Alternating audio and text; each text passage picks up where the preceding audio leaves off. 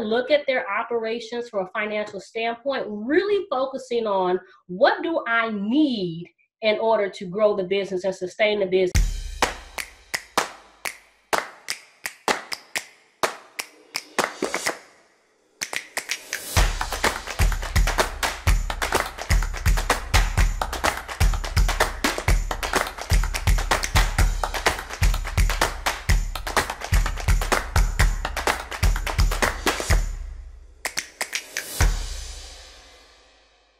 Hi, I'm Terrell Turner, the host of the Business Talk Library, and today I have a guest on.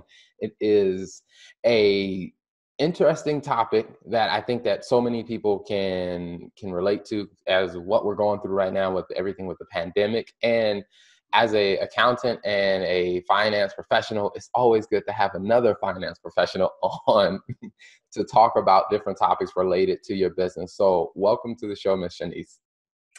Thank you so much for having me. I'm pretty excited to be here. Awesome. So, Shaniece, tell us a little bit about your background and your company, Accutrak.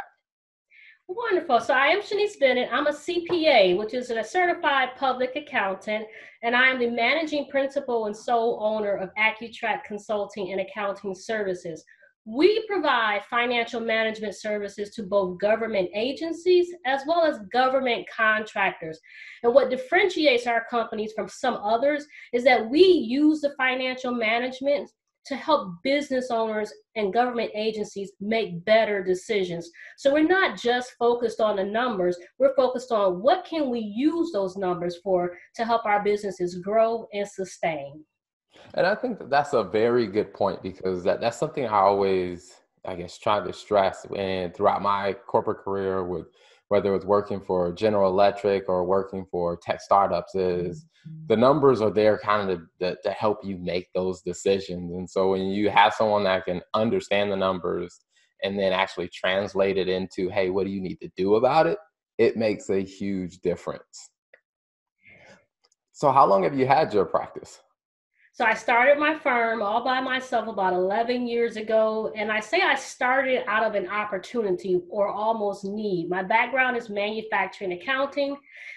In this particular area, the manufacturing industry was on a decline, and many small manufacturers needed accounting services but couldn't quite necessarily afford the larger firms. And hence that became the opportunity. The numbers were written on the wall. Companies saw what was going on in the automotive industry, but they didn't know, well, what does that mean to my firm? Our goals was to take those numbers and take your numbers and help you make decisions. It became a roadmap. Sometimes we have so many different options to choose from, and we're going down so many different roads, but your numbers can be a roadmap to get you to where you want to go. Kind of put the blinders on a little bit. Mm-hmm.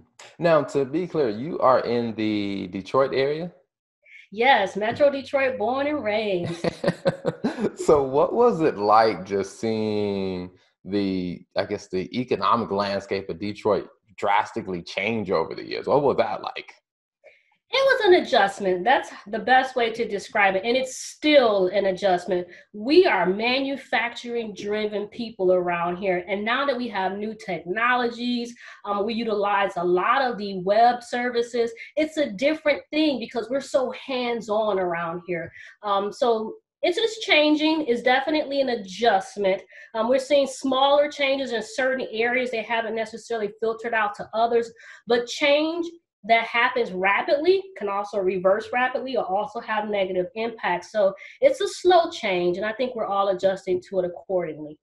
Okay. And then speaking of change, I mean, with everything that's going on with the coronavirus or COVID-19, it has brought on a whole new speed of rapid change. So what are some of the things that you've seen with some of your clients and just looking at the business landscape?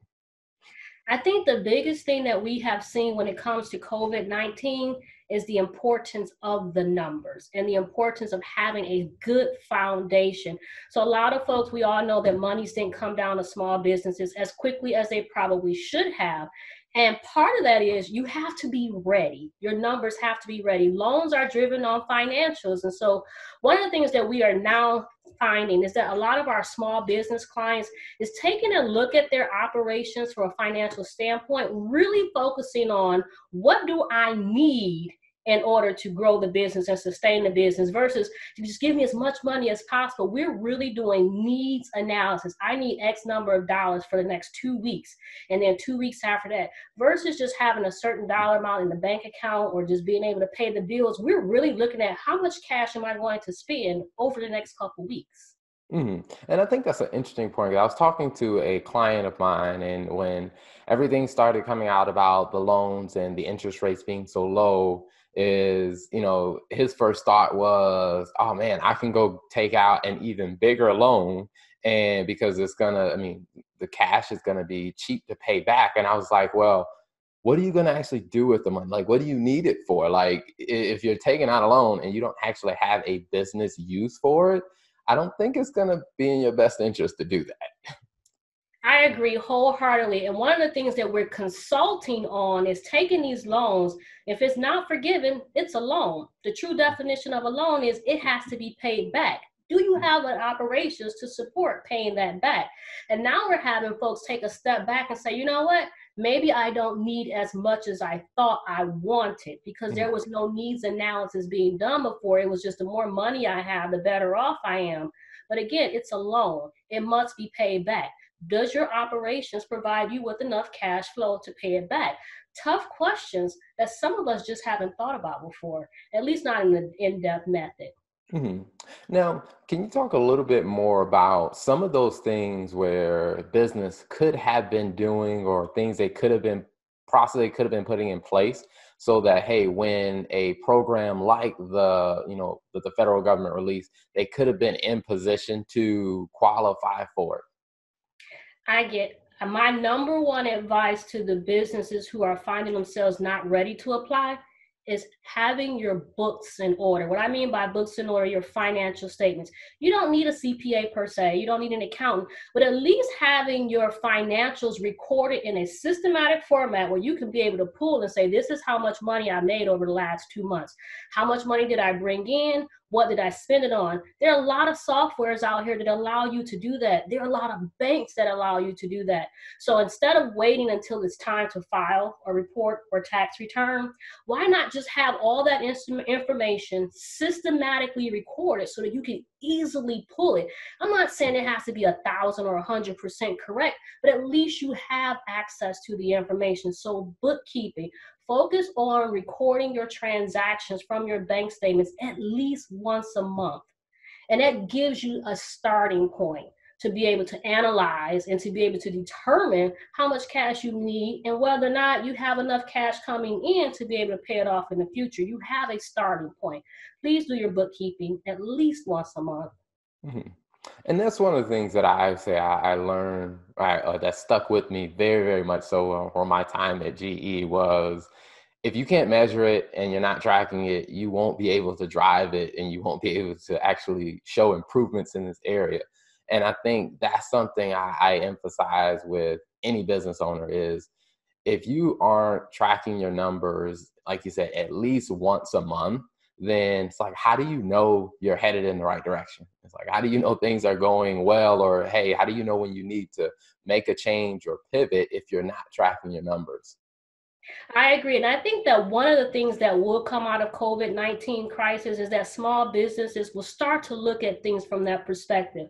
I've used to referring to small businesses or some as lifestyle businesses. As long as my bills are paid, I'm good. The question is, will your bills be paid 3 months from now? So now we have a measuring stick. We're going to look at financials and what did we do last first quarter? Will we have enough money in fourth quarter 21 to start paying back this loan? So I think a lot of small businesses are transitioning, and sometimes we need that nudge. And for those of us who are not ready to apply or have not received our loans, let's figure out what is it that we lacked? What did we not have when it was time to apply for these loans? And let's make that a priority. Again, there's so many things out here that we can do, but what is the 1 or 2 things that you did not have that made you ineligible or not ready to apply? And if it's financials, work on that.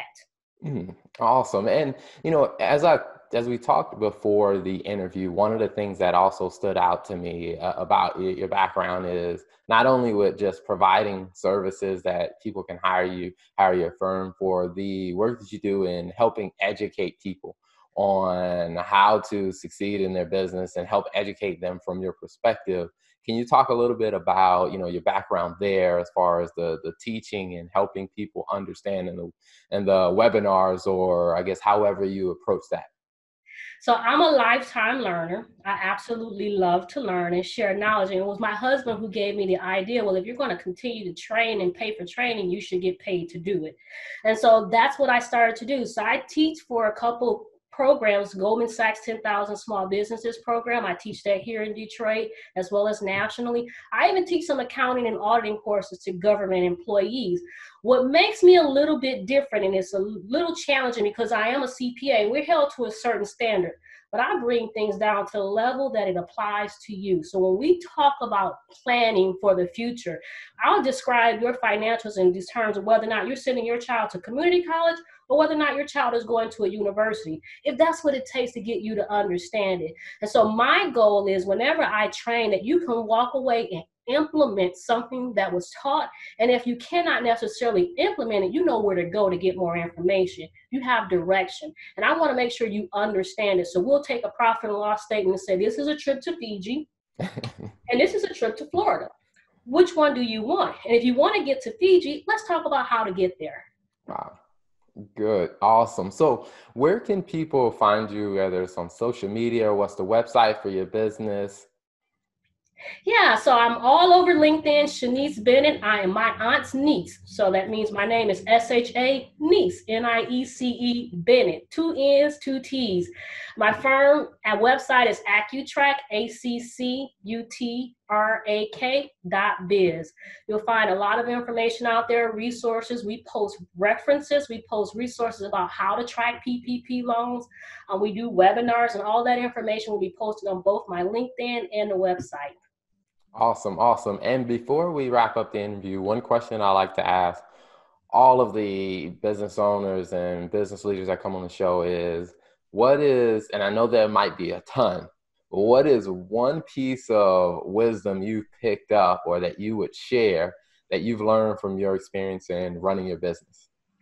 Yeah, of course there are a lot, but the one that resonates the most is, yes, I'm a professional, but there are other professionals out here too, HR professionals, marketing professionals. So when I reach out to those folks and they give me their advice, I find it valuable to actually implement it. It's one thing to learn and have all the knowledge in the world, but if you don't implement, then what's the purpose? So when I reach out to other professional service providers and they say, Shaniece, you should do X, Y, Z, I check and I say, am I the professional or are they the professional? And if they're the professional, I want to take the advice.